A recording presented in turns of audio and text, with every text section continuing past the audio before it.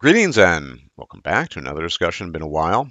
Very pleased to bring you today's discussion. I'm joined by a guest who is eminently qualified to discuss the matter at hand, and that is the relationship of gay men to heterosexual women. Now, you might think at the outset that this is not an interesting topic, but I can tell you why it is. And this is because men and women, that is, heterosexual men and women, exist in a natural state of asymmetry. They have very, very distinct reproductive needs and desires. Of course, there's some overlap, but the distinctions are such that they're greater than the overlap, I would argue. And they're brought together for no other reason other than reproduction. And the proxy, of course, is copulation, sexual desire, but ultimately the ultimate cause of that is reproduction, proximate being the sexual attraction. But one would have to be completely blind to the idea that there exist gay men, and they too must coexist in the world with human women who are largely heterosexual. And we'll talk about the relationship of gay men and lesbian women later on, which is interesting in itself. Because, at least theoretically, heterosexual women should not possess any power or influence over gay men. And yet, if you examine the culture, and certainly the political culture, there tends to be a lot of overlap. There are various phrases, catchphrases people use, women and minorities. Now, this is always interesting because women are not a minority by any stretch. They're 50% of the human population. Gay men are technically a form of minority. But the question we need to examine today is what, given these differences, given the fact that in theory gay men would or should have nothing to do with women, because there's no biological pull there per se. They're not interested in having sex with them, and they're not interested in reproducing with them per se. Yeah, that this question demands an answer, at least some kind of examination. And it's to this end that I have invited my current guest on. He is both very intelligent and happens to be gay as well, and so he's better qualified at looking at the nuances and details here. So, Inquisitive, why don't we start here with this point of departure, this idea that men and women, heterosexual men and women, they're drawn to each other because birds and the bees, it's just how nature works for the most part in a sexually dimorphic species. But the dynamic would fundamentally have to be different if there's no sexual interest. As we can observe, generally speaking, men prefer to hang out with men, and women prefer to hang out with women when it's not in a sexual context. So what happens when gay men are thrust into a world where the majority of people are heterosexual and they still have to deal with and oftentimes coexist in an amiable and amicable manner with women? So what are your initial thoughts on that? Well, I think that it's a little bit more obvious as to why gay men would hang out with women in the first place, especially straight women, just because with femininity being such a prominent thing in both groups, they'll naturally have an affinity for each other, and just because of there's only a 2.2% of the U.S. male population, for example, is gay. Um, there's not going to be a lot of gay men around you unless you live in a city. So, what's the next best thing for femininity after gay men? It's women, right? Hmm. And a lot of their interests obviously will align when it comes to makeup, drama, tea, the idea of being extra, or even relating on the idea that quote unquote men are the worst, right? Because they're both dating men and not necessarily making the best decisions either as to who to date, blah blah blah blah. Brief question on this matter of femininity. Obviously, Mm-hmm. there does appear to be some crossover in sort of feminine interest, but on the other hand, I don't want to turn this into sort of dichotomous nurture or nature binary, but do you think this is congenital that in general gay men have on average greater interest in the kinds of things that women find interesting, whether it's makeup, social groups, things like that? Or do you think this is, at least to some degree, some sort of cultural pressure that's exerted on them for a variety of reasons? I think yes, naturally there is an affinity for femininity just because gay men tend to be a lot more sensitive when it comes to emotions. They're more willing to talk about emotions amongst each other or with their gal pals, right? And if they were to talk to this with straight men, for example, most of the time you don't really get anywhere. You mainly when you're hanging out with straight men, you're talking about interests, things, blah blah blah blah. Mhm. But when you talk to women, you're talking to them about drama, tea, or even sometimes, with that tea and that gossip, you're kind of looking at destroying someone's reputation sometimes too, which is something that I find that both groups do enjoy. Um, and it's a tactic that both groups enjoy doing. You don't really, or most gay men won't really get that kind of thing with straight men just because most of the time the more feminine gay men just don't relate to straight men at all, right? There's with gay men you have this eye for beauty, for makeup, right? It's not the same. It's not quite the same as women, and with straight men you don't necessarily have that that want to do art on the body or even just art Well, in terms of go. to your point, I mean, this is obviously anecdotal. So Hmm. just in my textual communication with you, that you tend to embellish quite a bit with emojis. This could be attributable to you as an individual, and as well as the thing we just recently discussed, a sort of extended okay. And my misinterpretation of that, as well as, well, my relative curtness and bluntness. I just don't, I happen, for better or worse, not to be gay, probably for worse. But that sort of thing, trying to communicate some sort of additive feature in text might be something like that. But that's interesting. I mean, certainly women, one of their tactics is in their groups to engage in sort of reputational smearing. This is usually a sexual strategy in the sense that they're trying to put other women down a peg, or knock them down a peg rather, in Hmm. order to establish their own sort of social hierarchies. And I was unaware of this. I mean, I kind of have this image in my head now, certainly an image of women saying, "Oh, did you see the dress Sally was wearing? Oh my God, it's so bad." And I can't really imagine a gay man doing but maybe they do that. Maybe it's something similar along those lines. It's a lot more subtle in terms of the way that they do it. They won't necessarily say it outright, but they will cause a lot of problems, a lot of drama. Most gay men really aren't the most articulate when it comes to their feelings. Uh, they know they're feeling it. Mm, They'll know that they'll be mad, but instead of usually engaging it with with the other person, instead they will do a lot of reputation smearing. That's where the gossip comes in. That's where the drama comes in. That's where you go into someone's DMs, talk to one of your friends about XYZ person, right? And then more gossip comes out. And then that is like the level of reputation smearing where it comes off as, oh, I'm worried about person XYZ.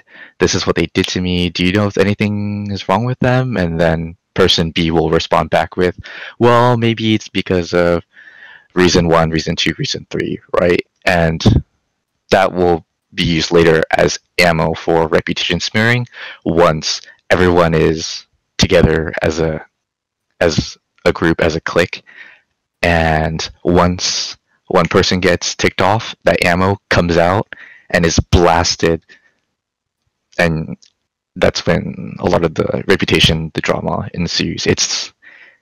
It's one of those things where um, I noticed that straight women tend to enjoy these kinds of stories, and that's why they enjoy associating with gay men because when you hear these really extra stories, they can be sometimes out of this world, like literally. Mm. So, And you propose your hypothesis is that this is largely congenital. This isn't simply a cultural additive. This is uh, essentially just because there's some preliminary data that suggests that yeah, there's some overlap in the brain structure of gay men and mhm. heterosexual women. Maybe that has something to do with it. I don't think too much is known, but I mean, if you ask gay men in general, well, what do they enjoy? You'll get Desperate Housewives, right? Or mm, some kind of contrived drama in some mm, kind of way. That's why you see men in, or gay men in drama doing acting, right? Or even the popular quote unquote gay dancer, right? So they'll be being extra dramatic, anything like that.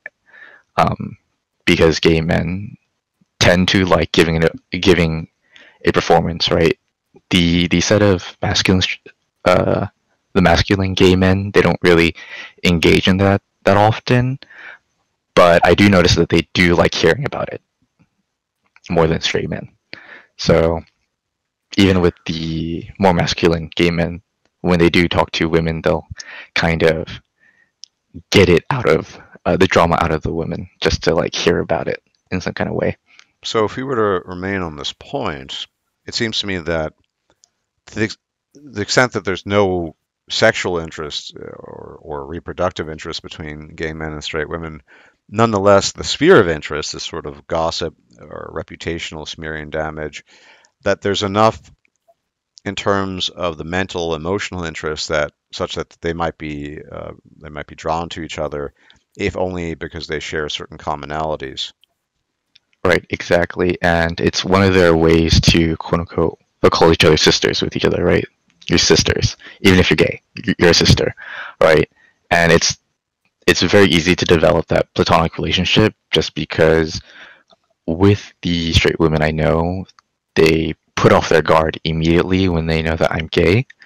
And even if I'm talking in a more masculine manner, the minute I tell them, oh yeah, I've dated men, immediately I become their best friend. I become their accessory. They tell me everything in their life that is messy. And a lot of the time, they want to hear my opinion about it. I just end up becoming their therapist. And I know that other gay men kind of have this experience too, just because a lot of straight women want their gay best friend to go shopping with, to do makeup with, to essentially just kind of be one of the girls, but not really one of the girls. There's that novelty there that you don't really get with your other girls, just You because. you use the word accessory. I find that fascinating Yeah, because that seems to be kind of almost hitting the nail on the head. That it's, as you pointed out, something novel. There's enough commonality and I guess similarity in some respects that there's some overlap. But it doesn't, if you say accessory, that implies that there's something inauthentic about it. oh yeah, it's definitely inauthentic at times because they're more interested not in you as a person, but potentially the stories that you can tell them. So when it comes to women, they're very interested in hearing about gay relationships. They're because a lot of gay relationships are not stable. They start very quickly, they end very quickly, and they move on very quickly, right? It's this is one of those common things between gay men and women where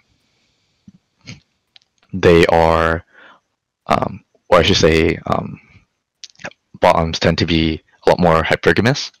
So, and usually it's these, Bottoms, those who take yeah, it, bottoms, right, right. yeah, Hmm. yeah. So, with bottoms, they tend to be the ones who are friends with women, and um, with bottoms, there's this whole entire idea that oh, you'll find a sugar daddy, right? You don't want a Camry daddy, you don't want a Mercedes daddy, you want a Ferrari daddy, right? You don't want anything less than that. And women love hearing about it. Um, there are a lot of gay men that do engage in that sugar baby lifestyle. Mhm. Um, Even though it's not the majority of gay men, when you hear about it, it really sounds like a fairy tale to a lot of women, and it's out of the world. It's interesting though, because I know we've discussed this somewhat privately, but this idea that, I mean, obviously sometimes people joking it sort of tops and bottoms, but the idea that bottoms might actually have some fundamentally different phenotype from a top, be it them being more feminized or just pursuing behavior or engaging in behaviors that could be likened more to females, whereas tops are, I suppose, more dominant, more masculine. Do you think this is just sort of a natural division, and these phenotypes, we'll call them that, are actually attributable to fundamental differences within the gay population in terms of behavior and maybe even at the level of the endocrine system, neurology, etc.? I think that you could, in their behaviors, I think you can make a good generalization on a lot of things, but at the same time, you do find that there are what we call blouses, which are feminine men who are tops too. Mm, And that's something to that you would have to take into account for because tops are a lot more complicated, but bottoms are usually complete stereotypes.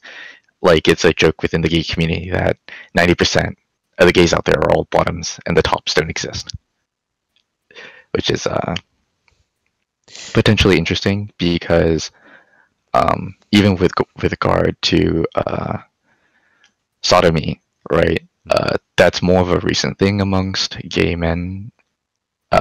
With gay men, I know, and before in the 70s, 80s, they don't really engage in that much. But this could just be due to gay men being very hypersexual and really watching a lot of porn. Like the Mm. culture, gay culture is very sexual. But that's Well, like see, another and thing. that's fascinating, this point, because um, I know of an individual who was very insistent that this is based on faulty data, that to the extent that the quote unquote gay community, and that's another interesting topic, sort of collective thinking and what have you, Hmm. appears to be hypersexualized, appears to engage in a lot more sex than your standard male would, at least assuming he had access to the same amount. He he was insistent this is based on faulty data and that the breakdown is more or less, how should I put it? It's similar to straight people, but your contention is that the gay men on average are more sexually active. They tend to have more partners. They tend to would you say that's accurate? I would say that in my area, yes. And at the same time, uh, due to the area I live in being pretty much a city, you see this happen a lot. Like we have a term, Eskimo brothers, right? Where if you if you and person B have had an entanglement with person C, you and person B are now Eskimo brothers, right? Right. That's something that happens a lot, and it gets to a point to where um, you can find yourself being mutual friends with someone who's across one country or even in another country that and you've never met them in your life, and yet you have like 20 mutual friends. It does strike me So though on the point that there's going to be a sampling bias for a number of reasons. I mean, I'm not really decided either way on this issue. I'm not going to make one assumption, but one way or another. But right. cities have large populations, obviously, so you're by natural you're going to get larger representation of whatever. In this case, gay men. If cities naturally draw the subpopulation within the gay population to engage in of the sort that engages more in sort of hypersexualized behavior, that's going to be more apparent because of the sampling bias, because these are the types of guys that are going to be doing that. I'm not sure Oh, one way or definitely. another, but I think that we tend to, when we try to develop a view of certain groups of people, the view is always colored by the larger sample size available. And urbanites in general are going to provide more data, whether it's an ethnic group in this case, a sexual orientation group, whatever it might be, religious group.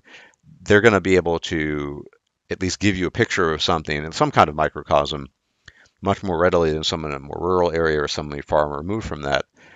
Also, to the extent that, I mean, one thing, because we've talked about this as well in the past, something like Tinder.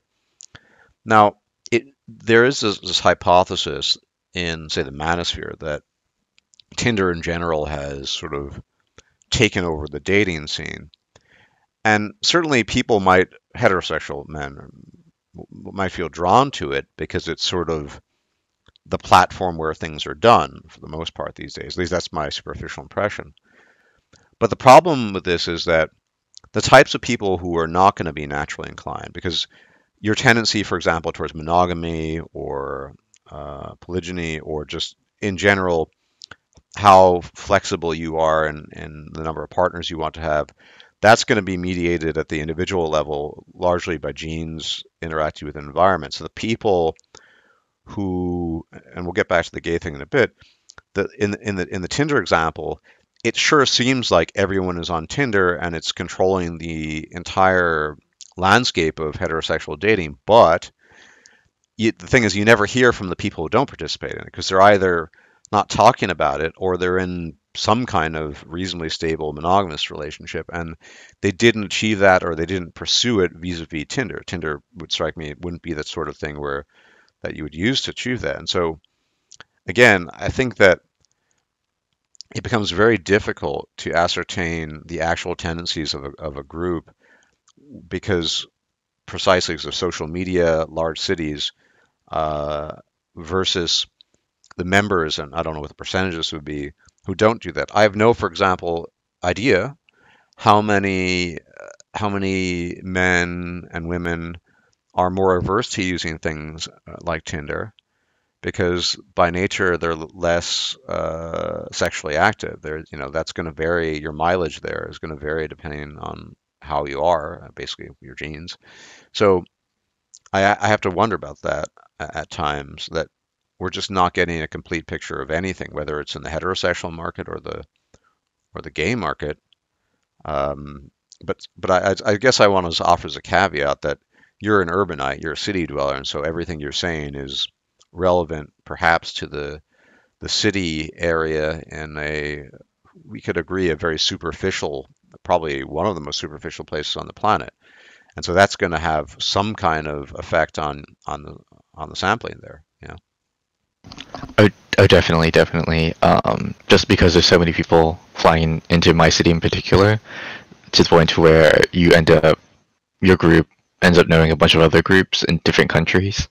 So there's definitely a bias there. In more rural areas, I would pretty much assume that it's the exact opposite. But with the advent of dating apps, most most gays who make their gay debut have been on it at least once, twice, or still on it. So that one's a little bit more difficult. Um, and this is probably sampling bias, but I know the majority of gay men that I do know are still on those dating apps, Mhm. uh, just at least for hookup purposes or to quote unquote see who's around. Correct me if Um, I'm wrong, but to my knowledge, Grindr was big before Tinder ever was, or even existed, possibly. I remember I had some gay associates well over a decade ago, and they would actively speak of Grindr. I knew virtually nothing about this, but I found out about it at the time.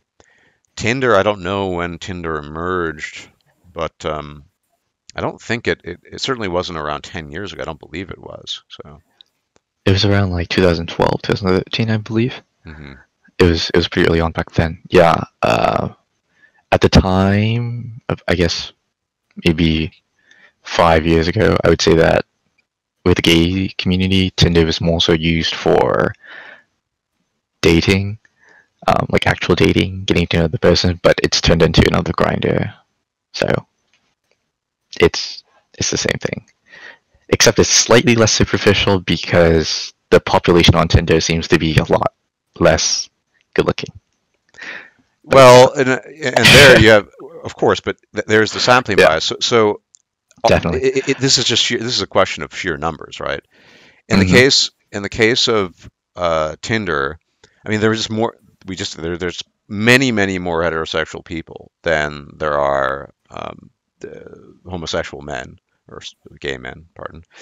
And so, of course, you're going to have more people in the mean or below, even below the mean than a population that's much smaller that, I think that that's a perfect example of sampling bias. I mean, and especially if, even if people don't feel naturally inclined, they feel kind of social peer pressure from society at large to participate in things like Tinder. I can say for the record that if I were a much younger person, I almost certainly would not bother with Tinder. It just would not sync with my own inclinations if I had an interest in these sort of things. It wouldn't be for me. But I think that, yeah, there's just a lot more people on Tinder, I would say, compared to Grindr, and so that's going to change things. But to get back to the original question, so there's the commonality factor, there's the sort of novelty accessory factor. But what interests me as well is the sort of sociocultural landscape that women in general have tried to at least project their goals and their interests as somehow being fundamentally aligned with gay men, as if there's just so much over. I mean, yes, we've discussed some overlap, but as if they're identical. And I have a number of sort of hypotheses that might support that. For one thing, I think that women obviously can exert a sexual charm or influence over gay men because you guys like the peepees as opposed to the fish holes. So that's a disadvantage. I mean, that's the cardinal power women have over men, straight men at least.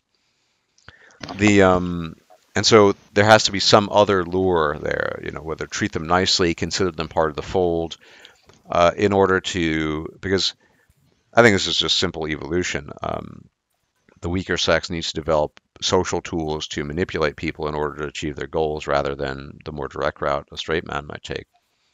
This seems to be another way of bringing a disparate group into the fold that they otherwise would not have an influence on. And then likewise, I think it depends on the individual, obviously, but there are a lot of straight men in my observation that feel very uncomfortable. I wouldn't even say dealing with gay men, but even with their existence, as if they're, that it's something, and sometimes it's religiously motivated, but sometimes it goes well beyond that.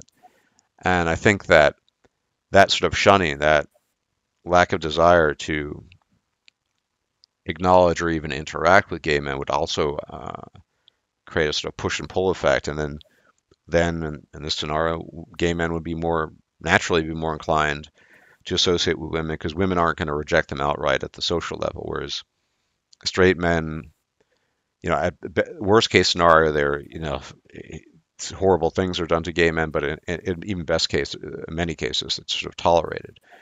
I say that among straight men, in my experience, I have a rare sort of interest. It's mostly based on the sort of the sociobiology behind it and homosexuality that I don't really find common. Most straight men I know just feel very uncomfortable in general, and so they would sooner push the gay men into the fold of the sisterhood as opposed to just accepting them as fellow men, at least on some level.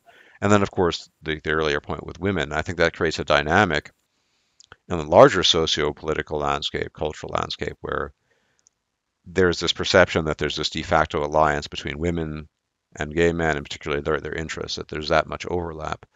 When in reality, the we talk about real interests, whether it's, I mean, you're training to be a doctor to be, whether medical expenditures for health causes related to specific diseases that tend to be more sex specific, or general perception. The problem, I would say, with this is that at the end of the day, gay men are still men. And so the value assigned to gay men superficially might have some overlap or be congruent with women's value superficially. But again, in the final analysis, it can't be because you guys are men as well, and you're not giving birth. You lack the magic womb, and from this very, sperm are cheap and wombs are Right. expensive. So yeah, Yeah. yeah. So you definitely get some gay men who make a deal with straight women that can I have your eggs? Hmm. And this is I wouldn't say like quote unquote common, but you hear about it enough to the point where um, the women will happily be okay with it. Well, Um, that wasn't really, it so wasn't entirely my angle. That's an interesting I kind was, of side artifact. It was more that yeah, th there's going to be a push and pull effect because most straight men are going to reject the company of gay men, not least of which because there can and has been between straight and gay men one-sided sexual attention, sort of unrequited love or what have you. I've borne witness to it myself, and I've seen it happen in other cases. And I think that that can create a pressure, an effect to push away gay men.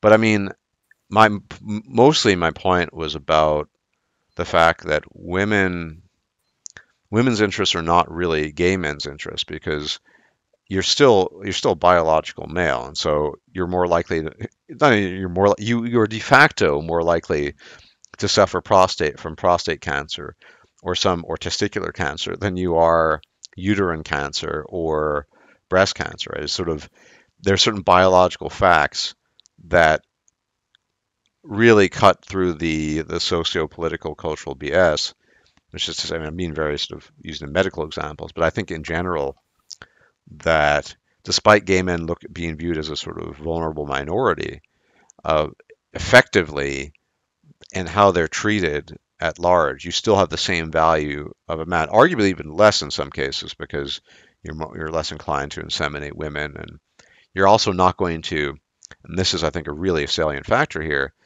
you're not going to spend oodles of money on a woman. You're not going to be courting her. I mean, I've proposed this hypothetical scenario a number of times, but imagine a world where a majority of men were gay. The entire Twitch and certainly OnlyFans, well, not all of it, but much of it would collapse in on itself because you're not going to spend money on that sort of thing. So I think that this creates natural momentum to, in addition to the things that you cited earlier, to want to associate with women, but at the same time, I think gay men probably should be aware, if not hyper aware, of the fact that you're still a man, and so your value is more or less the same as that of a man. Sperm are cheap. You don't have a womb, so yeah. yeah, that's kind of the way gay men kind of treat each other at the same time. I find it interesting that you think that if the world were majority gay men, that OnlyFans would collapse. I think it would still be progressing in its same direction, but even worse, actually, Hmm. just Why? because the culture is so puts hypersexuality so high. You get a decent amount of the population actually starting their own OnlyFans, whether that be college students or whether it be just another model, a regular model, Hmm. um, or even porn stars at the same time. It's it's one of the things that a lot of gay men, whether they are masculine or feminine, or similar to women, where they're so sexual that they're perfectly okay with creating their own OnlyFans. If you go on a few of the more popular gay men's pages on Instagram, originally they were just doing fitness on Instagram or like a Kardashian shoot where she broke the internet. Um, Usually they will tend to totally be okay with OnlyFans or starting their OnlyFans um, type of thing. I know that for me myself, I have mutual friends who have started an OnlyFans, and even if they're not that popular, it's something within the culture that is supported. Yeah, So, I don't fi well, okay, so let me nitpick some of the things you said there. I mean, I don't okay, go for it. Go fundamentally for it. necessarily disagree with that, but I mean, my understanding of OnlyFans, and I've spent some time investigating this for videos and just my general interest, not to, as participate, but to understand the phenomenon as it's very much an emergent one still, Hmm. is that much of the clientele, if you want to call them that, who support the what let's call them the workers there, yes, the female workers. Now, a lot of these guys, they're looking for something very specific. They're typically lonely, they're bereft of female company, they just don't really have access to these things. And my analysis is that it's a quick way to gain a kind of pseudo intimacy. Now, if if it's the case that sexual access and maybe even as a consequence or some kind of emotional intimate access is more readily available for many gays, I wouldn't think that you get the same rates of participation. And Hmm. moreover, the point, it might in some way, shape, or form continue to exist, but the women themselves wouldn't. I mean, they'd be out of business, obviously, because you're not going to be spending time, energy, and money investing in some kind of pseudo intimate scenario with a woman on or a female on OnlyFans. Right, but at the same time, gay men are still trying to attract men at the end of the day, and if you're not the best looking guy, then you end up with some cases where you really can't find someone to Hmm. hook up with, right? And you get some cases where men just kind of just turn to OnlyFans for the intimacy, for the chance to talk to someone who is extremely good looking. It's the same as some straight men. You still suffer from the same thing. Interesting. Um, but it's still, I would say, just as bad because of how important it is to have a good body, to make sure that your face is a certain way, and that's why a lot of gay men uh, in the city do engage with plastic surgery to a certain level, right? Because these are the type of men that you kind of want to attract, right? But Hmm. you still have to catch the eye somehow, and if you can't catch the eye, you turn to OnlyFans for that level of intimacy, right? Yeah, I've heard. I mean, this is anecdotal. I know of one example of a purportedly straight man who apparently a large majority of his OnlyFans audience are gay men. That's where he makes the majority of his money. So it's entirely possible. But I still would think that the dynamic would be somewhat different. I don't think it's just a sort of one to one. Oh yeah, I don't think it's one to one. I don't think it's one Yeah, to one. yeah, Yeah, yeah, just because sex is something that's so readily available mm, on Grindr, so it's really easy to get. yeah. So yeah, um, but even then, you have people paying other guys just to hook up with them or give them some kind of attention in some kind of way. So, but the relationship is different from uh, straight people in the sense that it's a lot more explicit. It's in your face, like you know what you're gonna get. It's one and done. You know the relationship. There's nothing really hidden underneath it. Mm. So Right. yeah. So you're not necessarily getting the quote unquote intimacy because I think that behind whether it's Twitch thoughtery or OnlyFans, much of this is just fueled by this desire to establish some kind of human connection. Of course, with the heterosexual quote unquote community, it's such an odd word, it there's also sort of lack of sexual access, right? So that's there. There's that too. But I think that's the real sort of revolutionary aspect of OnlyFans and the like. It creates a platform for kind of pseudo intimacy, and clearly the guys feel as if they're getting something out of it on some level. So yeah, Yeah. So I mean, it's it's something common that you find amongst the sexually positive gay men. hmm. Yeah. Now And in the next, oh, sorry, no go. no no, please go ahead. I was gonna say that the next thing with the we were talking about this earlier, where the relationship between gay men and women usually tend to find two types of relationships. Either the group is majority gay and you have one woman, or you have majority women and you have one gay man. That's it. You rarely find, like very, very, very rarely find a group that's mixed Hmm. almost evenly amongst gay men and women, What do you I'll say. think mediates that? What do you think is the major factor there, or what's going on? Well, the thing is that if hanging out with gay men is your top choice just because you relate to them more, you're just gonna not even look at women at all, really.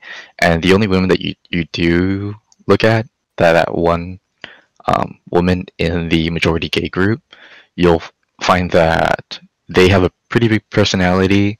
They're also entertaining as in the sense that they know how to banter. They know how to take a joke. They're not sensitive at all, right?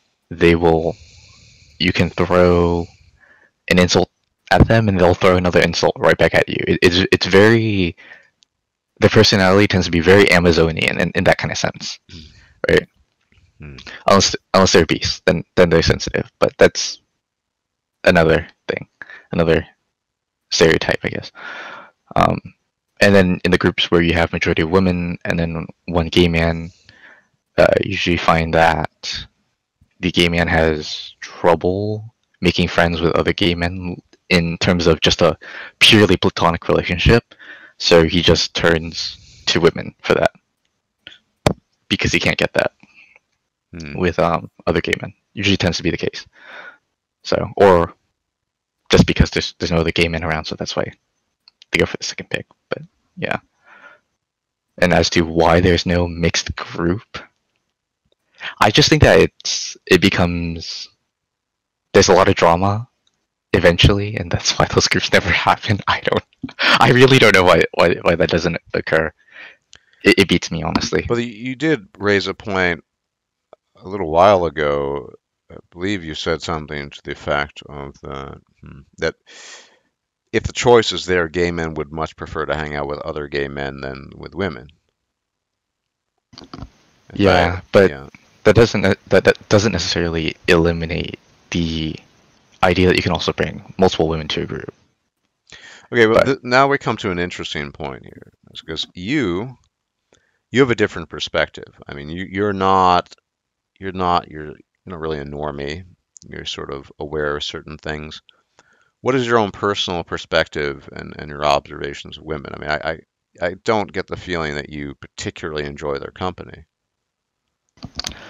um, with me, I did kind of grow up with hanging out with both men and women, so I could see the dynamic in their own spaces. So when I did hang out with women, I was very aware of how they treated men at a very early age, where they would do that high pitched voice and then ask men to do something for them, and I was just kind of shocked at how effective that was at a very young age. Hmm. So when I did see that, I would personally, I didn't like it. I would tell um, the girl that, hey, do you know that you're aware that you're doing this? It's not, it's not okay. And seeing that happen often, time and time again, it just made me kind of not interact with women as much. There's very few that I do choose to interact with, and they tend to be a lot more intelligent, funny, blah blah blah blah blah. Right? Um, so So, that's and you had a natural born immunity to this sort of thing. What was the response of these women or these young females at the time when you pointed that out? um, it was it was pure shock. It's usually pure shock when I point it out, because if I talk to other women about the high pitched voice, they totally understand.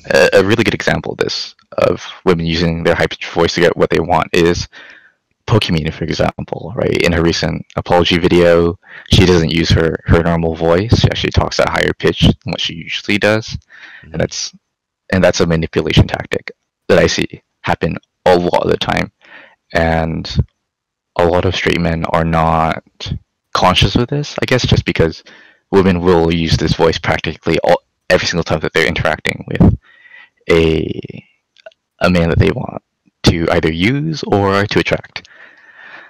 And when they're talking to their gay friends, this voice goes away. It's gone. Like you don't hear it at all. Hmm. So it's very apparent to me when I hear this or see that. Um, Interesting. yeah, and even with one of my more recent interactions within like the past 1 2 years, I did have one girl. She was 18 years old. She was using guys to do things for her, and she would talk in that high pitched voice. And it got to a point where she got her ex boyfriend to drive 8 hours to her to see her, get back into a relationship with her, and then for her to convince him to get into an open relationship.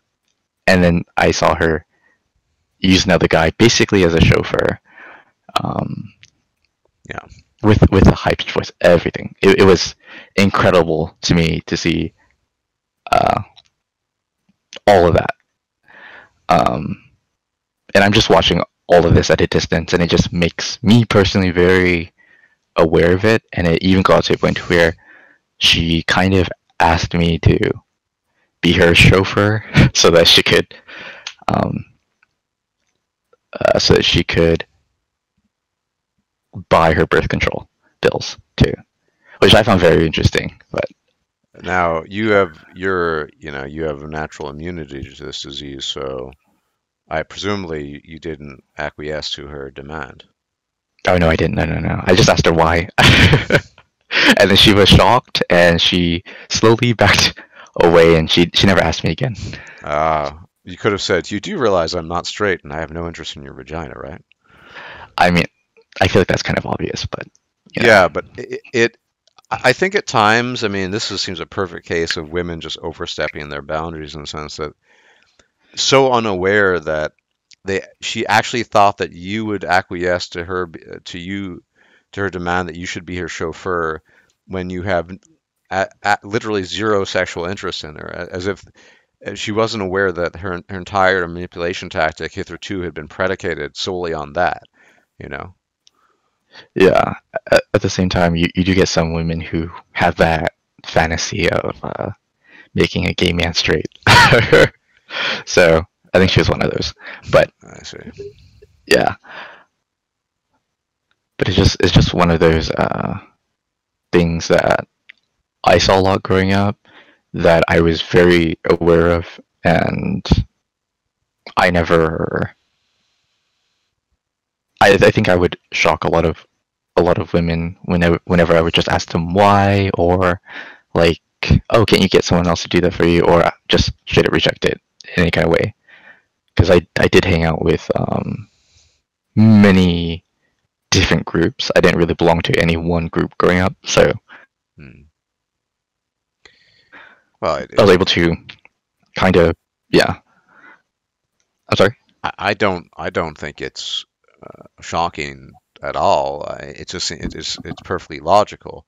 The reason why men do things for women, and this was the point I made at the very beginning of the video, is that they have a sexual interest in them, a reproductive interest. Now, it's one thing, and here's the thing: is that it's interesting that when women make these requests of men, straight men, that is, that request is not predicated on a sense of mutuality or mutual respect or just sort of friendship, a sort of tit for tat.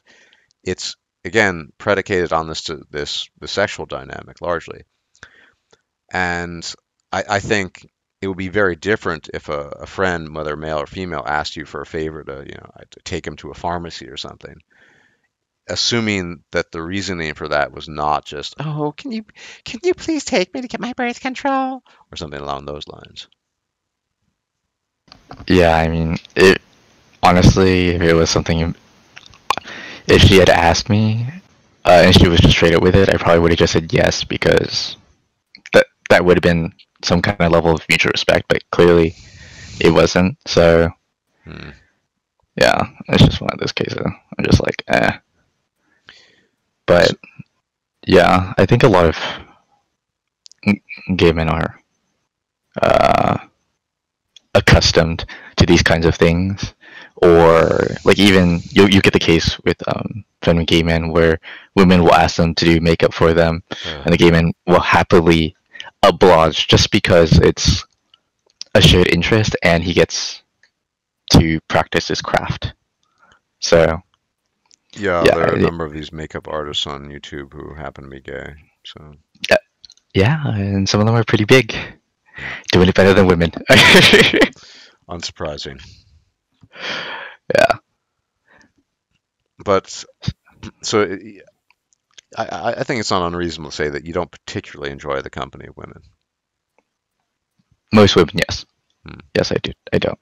Yeah, Yeah, I share that sentiment. Now, yeah. go on. Oh, I said yeah, yeah. Yeah. And here's the thing, though. The Again, the overwhelming social dynamic, the perception is that gay men and women are on each other's side, and there's some sort of thing. And I've also observed this in my own life because when you're discussing problematic female behavior, to use current year tech terminology, gay men are largely, in my experience, unsympathetic. You're being a large exception here, but they just they have no idea what women are like in the context of relationships. And they certainly don't observe their general behavior. They just look at them as, I guess, just people, and they are people, obviously. But um, I think that for the most part, I don't, you being the exception, there's not a lot of self-awareness in terms of the dynamics there. They just assume there's some baseline alliance there or similarity, and so that's all you need to really work with. Most human beings don't really think about these things very much, so. Yeah, that's something sad but true. Nothing really new. But I do find that I would say that the small sort of gay men that I do know, that although this is sampling bias again, they tend to stay away from women. Also, Hmm, not necessarily on purpose, just because their interests really don't align. It gets to an extreme where once gay men have found their clique, you really won't see them hang out with women that much. You really won't. hmm. Yeah, they'll just choose to opt out and go away. Um, What I find yeah, really interesting, because you've pointed this out before, is that there's virtually no, as in zero overlap in terms of interaction between gay men and lesbian women, or yeah. And if if it's the case that gay men do spend time with straight women because of some similarity of interest or whatever, propose that I would propose that there's no there's neither a similar interest nor any motivation whatsoever. What do gay men have to gain from association with lesbian women and vice versa? Nothing. I mean, certainly politically, there's this sort of, what is it? Sorry, LGBTQ plus or whatever it's called. I've lost track. I don't really right. follow these things. But the reality behind that, I think it's the irony, is that in terms of LG, whatever, the lesbian aspect with the gay aspect, there's no overlap. You have no reason to associate with each other whatsoever. Yeah, you find that politically they will, but the reality is that they really don't associate with each other. Um, you'll find that a lot of gay men do not like lesbians, and a lot of lesbians do not like gay men. Yeah. They really they're just two different communities. They'll stay far far apart. You'll find small exceptions here or there, but that's a lot more rare. Yeah, Yeah, I mean, and one would think it would be the only possible not uh, basis of a friendship without sexual tension. A lesbian woman and a gay man, if only because they're not interested in each other, and yet they seem, in terms of mentality, sufficiently different. I find that fascinating because it might. I don't know if there are any studies on this, but is there some, in the same sense that there's some overlap between female and straight female brains and gay brains. There's perhaps some overlap between lesbian brains and straight male brains. And so you don't, there's just not that much interaction because they don't even have that much in common to begin with, despite not, in theory, that would be the perfect basis for a friendship with no sexual tension. Right. But then again, you find that a lot of lesbians don't like men in general. Like they just don't. They'll just opt out. And with regard to brains being similar, there have been a few studies on transgender um, males to females, their brains in particular being closer to biological women than biological men in some regard. But I'm not aware of any study being done on gay men. Although that kind of study would be a lot more rare to find just due to the controversy Mm. behind it. Oh yeah. So Yeah, yeah, I don't think, especially these days, you and I both know how political correctness has been, dialed up to an insane level. I think any sort of, no, we've talked about this. I mean, we don't want to bore people, but our budding friendship is in part motivated by our rarefied interest in linguistics. So the fact that you do you mind? Would it bother you to regale us with the story of what you wanted to investigate and what your professor told you at the time? Because that would be very telling. oh yeah, so I wanted to look into the differences between language acquisition in men and women when they are adults acquiring their second language. Hmm. And when I brought this idea up to my professor, he said to me, "Yeah, don't do that study outright. If you do decide to do that study, I would hide it in another study and then just sneak it in there as a small observation. And you would be able to get the research that you wanted on top of something else, but most of it would kind of be hidden into a small blurb within Which that research." totally defeats the purpose of the research to begin with, because this seems to me that I would think there would have to be some differences on some level at least. And if you don't approach it from that hypothesis to begin with, and you just sort of, yeah, as you put it, sneak it in some blurb in a body of a massive research paper, this doesn't really, you're kind of missing the point, right? But Oh, definitely, yeah. and this of course is the state of affairs. You can't really investigate these sorts of things. Everything is hush hush, and yeah, so I guess there'll never be any research seen examining, say, lesbian brains versus others. And I get it on some level. I mean, nobody wants to be singled out. I mean, I'm weird in that, I'm not terribly tall. I'm 174. If somebody wanted to conduct, an examination on, short men's brains, I would think, okay, why not? But I can understand if you're part of some group not wanting to be, but it's a shame because it is interesting. And not to get, I don't want to get too far in linguistic line, but the way men and women use language tends to be different as well. Um, the lexical items they typically use are different. The social effects of peer pressure. I mean, let's not get too far in this, but it's an interesting question, and nonetheless you were not able to pursue, or likely could not pursue it because of the current year politics and cultural BS. So yeah, Yeah, it's a maybe shame. in 15 years. Maybe 15 years. Now, this is based on the assumption that in 15 years things are actually going to improve and be better as opposed to worse, right? Right, well, personally, either way, I'm going to pursue it, even if I have to hide it into another study. So, I hope so. that, I hope you're sure to tell me about the results as well, because I'd be fascinated by that.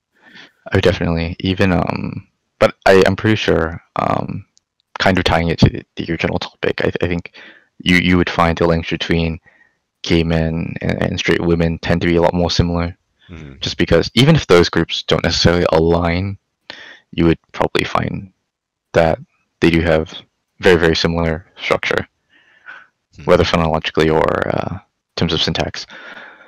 Yeah. And now this seems to be the cue for now that we've spoken for a while to probably end the discussion, as we're entering into the territory that tends to drive off and scare away the masses. We'll, Yeah, definitely.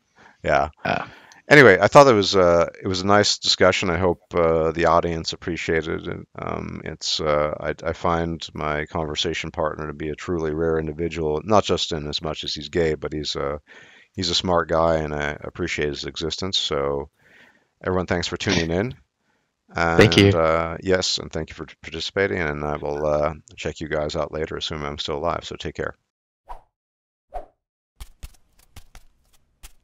If you liked this video, please like, share, and subscribe. And if you enjoy my content, please consider making a donation or becoming a patron. Thanks for watching.